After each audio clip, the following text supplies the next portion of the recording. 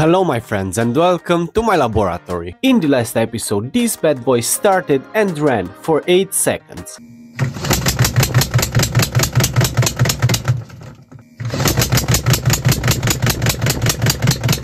Now that we unlocked this achievement, it's time to set another goal. Look, I know this thing is made out of plastic, it exploded 3 times before even starting once, but the goal is to rev to 10,000 RPM. It sounds crazy, I know, but let me cook.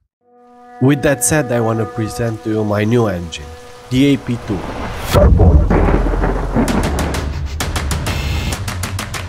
Don't touch the ball, it's over, call it close, but we all know what this is gonna be. You came and failed the test, you met the best, expected chess, but got monopoly. My name is Alexander and I believe 3D printing is the future of the automotive industry. And I'm here to bring these two worlds together. That's why I set out on a mission, to build the most powerful 3D printed engine in the world. And this is what I came up with. Let me show you all the mods this engine got since the last episode. The one that's most obvious is the fact that the cylinder now sits at a 45 degrees angle. This improves the internal geometry and also reduces the height of the engine, so if maybe one day we are gonna install this inside the chassis, we have a smaller assembly to work with. In the last episode, one of the parts that also failed was this crankshaft that I welded out of scrap metal I had laying around. But PCBWay stepped in and offered help with the parts needed to build a proper crankshaft. They look amazing. CNC machined out of alloy steel 4340. They also went through all the heat treatment and processes this material requires to be both reliable and performance oriented. Thanks to PCBWay, now we have a crankshaft that can hopefully reach 10,000 RPM. If you wanna check all their services, you have a link in the video's description. One more time, a big thank you to PCBWay for sponsoring this project. But to put these parts together, I needed the hydraulic press. So I had to get one. Unfortunately, I lost all the files where I put together the crankshaft, so here I am crushing a tomato in Texas style.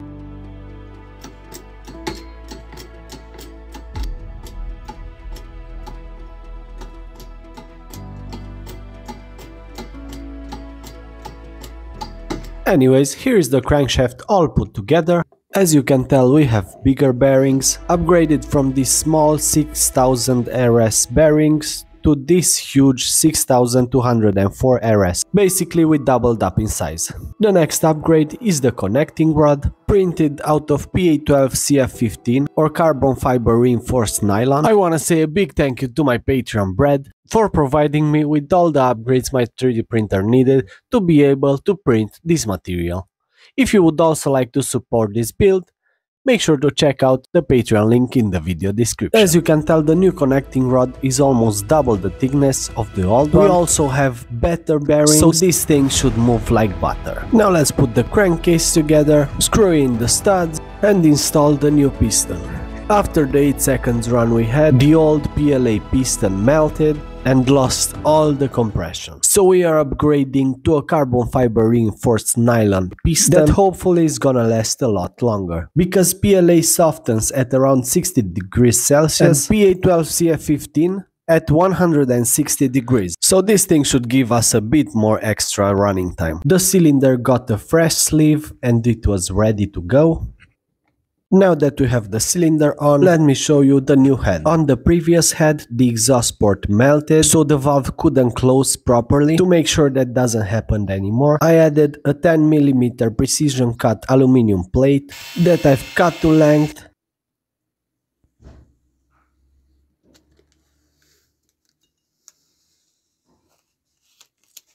Made a template so I know exactly where to drill and cut. I made some threads for the spark plug. Nice and smooth. Then I drilled a bunch of holes to make the rough shape of the head.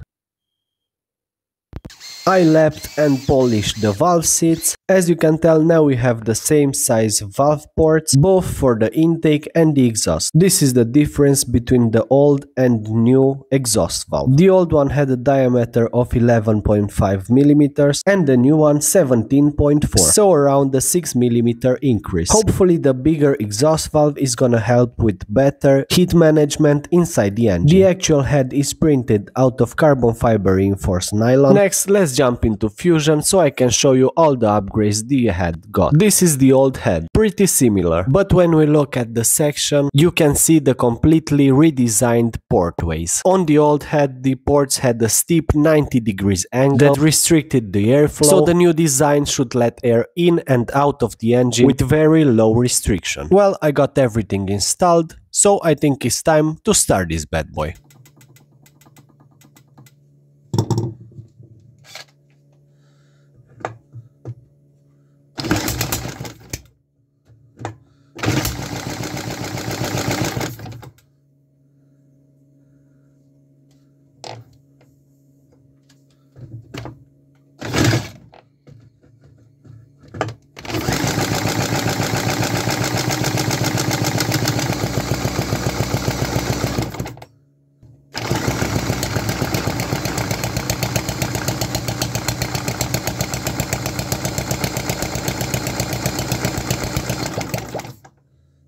If you screamed at your screen, it's a fuel issue! You are right, the battery I had on the fuel pump was almost dead, so it didn't make the proper fuel pressure. Let's try it one more time with a fresh battery. This time I checked the fuel pressure gauge.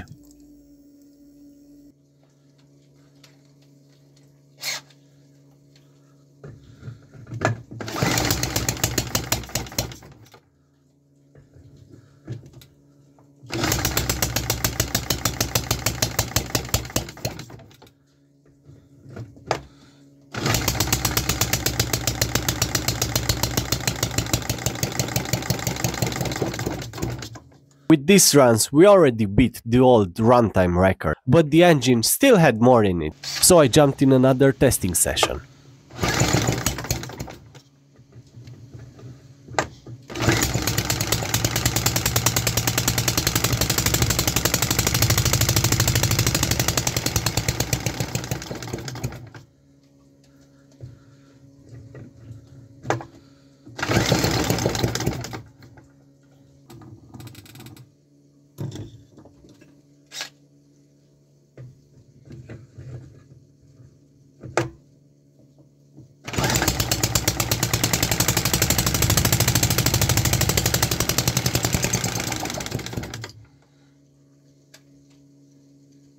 Now it's done, completely out of compression.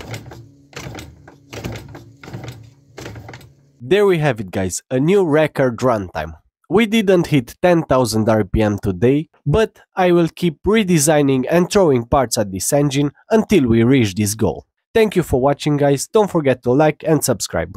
See you in the next one.